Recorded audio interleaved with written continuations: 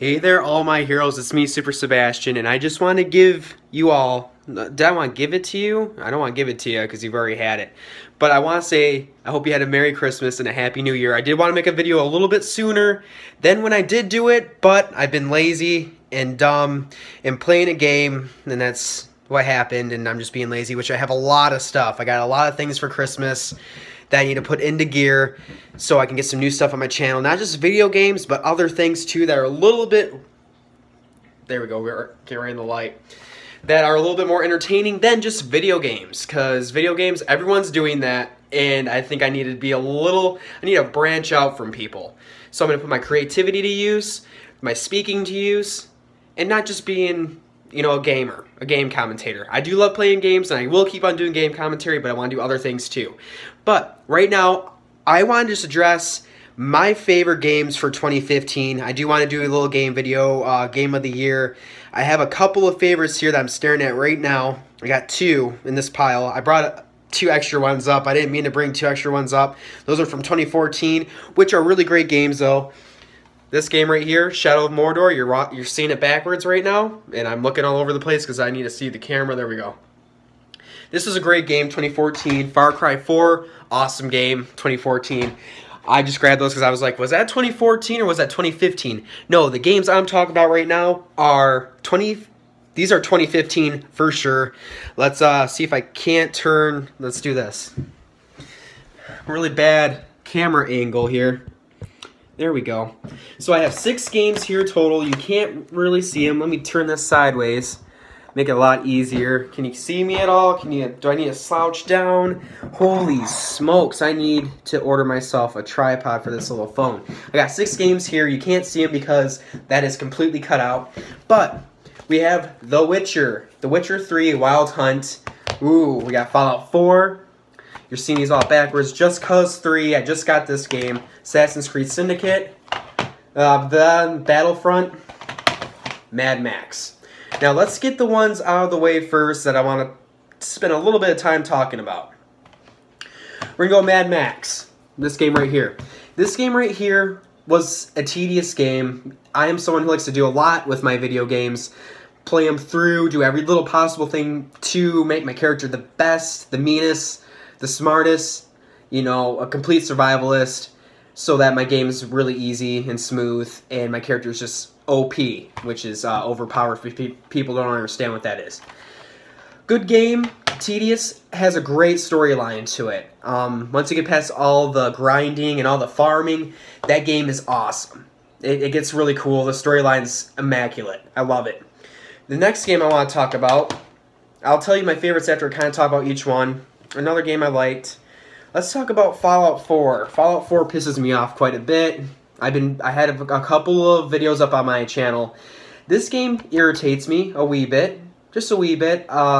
It's not as easy as the other ones were. I find myself constantly getting killed all the time, non-stop. I'm constantly saving because I'm going to get killed. I already know it. And that's kind of saddening. I feel like with everything that they put into it, with the building aspect, building your settlement, with the whole, what other aspect I not like of it? It seems like they changed something else. And this game, you know, it's kind of making me sad. It makes me not want to play it as much, which I love games and I love playing them, but this one has me a little bit downtrodden. Maybe I'll get into it. Maybe I just need to level up my character differently or do something else completely. But this might not be, this will be up on my channel, of course, but I might not be posting a million videos of that. I'll play through, post a video, show you where I'm at, what I'm doing, that sort of thing. Let's get to Battlefront. This game, I wasn't quite sure if I was going to like it or not, and actually I love this game. This game's very fun. My girlfriend's not into video games at all, but I want to get a second controller, and you know, she can use my headset or maybe even get her another headset, and her and I can co-op couch play on this. That would be a lot of fun. I think we'd have a blast taking out stormtroopers, waves and waves of them. I do have fun with it. It's very intense, very cool. I do like this game. More of this will be definitely on my channel. I do like this game quite a bit. Thumbs up for Battlefront. I love it. Let's get to Far Cry, or no. God, that's 2014. Come on! Holy crap! Just Cause 3. This game, very tedious also. I went through this game. I completed every single, whatever you want to call them, province, I guess is what you call it. I took care of every little settlement throughout the whole thing except one. There's one that's just a pain. That's the Falco base. And it has like a nuclear heat-seeking missile that comes and finds you wherever you're at, and it blows you the heck up. And you don't die automatically, but it will find you again, and then you're dead. That's it. There's no getting into the fortress. It's lock solid, so I pretty much have to play through the game and then play through the main missions. I have everything else done. Play through the main missions to shut that down so that I can actually get that base completely taken care of. It is a fun game. It's a lot of destroying. The plot, I'm pretty sure, is to take down the dictator, which has my name, just a little bit fancier way of saying my name, but he has the same exact name as me. It's Sebastiano. That's how you say it. And he's a little dictator, and you just have to kill him. But it's a good game. I would recommend it if you want to get it. Go ahead and get it. It's fun. If you're into the grinding, destruction, all that cool stuff, farming in a game, that's definitely something to go for. 2 games. You know, I'm just going to announce my favorites right now. These 2 games right here took my heart for the year of 2015. Best games out there, and I am in love with them. One shocked me. Actually, both shocked me. The Witcher Wild Hunt 3 and Assassin's Creed Syndicate. My favorite games of 2015. We'll get to it here. The Witcher Wild Hunt. Now, I never was into the Witcher series. I tried playing 2. It was very aggravating, very irritating. I never got through it. I barely played any of it. It just irritated me. I did not like it one bit. And when The Witcher 3 came out, I watched a big YouTuber play this game, and I'm like, this game actually looks really sweet. I like the way the story, the graphics are absolutely beautiful. The fighting, all that just drew me to it. And I was like, you know what? I want to give this game a shot, because one thing I wanted to see was, like, is this game going to be easy to, or is this character, Geralt, going to be easy to level up? And the level up system is pretty cool, very unique in the way you do it, and a lot of branches to take care of. But all in all, great video game. Absolutely amazing video game. I didn't do a whole lot on it. I wanted to do the ending on it, but by the time I got the game, everybody's already seen it, and I'm like, there's no point. There's no point in putting that out. I enjoyed it. I played it through. I made, God, it was Yennefer. Yennefer, I made her my woman, because, yeah, I just feel like she just holds a special place in Geralt's heart, and I thought that'd be perfect. And I dissed all the other women. Maybe. So, this was a great game. I love it. I started a new game, wanted to do more of it. I haven't even got to play the expansion yet, really. I don't want to say I hate saying but I thought that, I just think this game's cool. I'm gooing and gone all over it. I need to stop, because now we need to get to this game, a later game, Assassin's Creed Syndicate. This game right here is freaking sweet. Now, I'll say it again, I've probably said it a million other times, I love the Industrial Revolution. It's an awesome time period, even though a lot of, it was nothing but hell the whole entire time. But it's just an interesting time period, and everything about it's very interesting. The history, the information on it is awesome, and I love learning about it. This game here shocked me, and the reason why, the reason being is because I play Assassin's Creed Unity and I hated it. I did not like it. I love the French Revolution. It was cool that it took place in that time period. I did not like it, though, because they made Assassin's Creed a lot harder in Unity. They made it too hard. Too hard to do anything.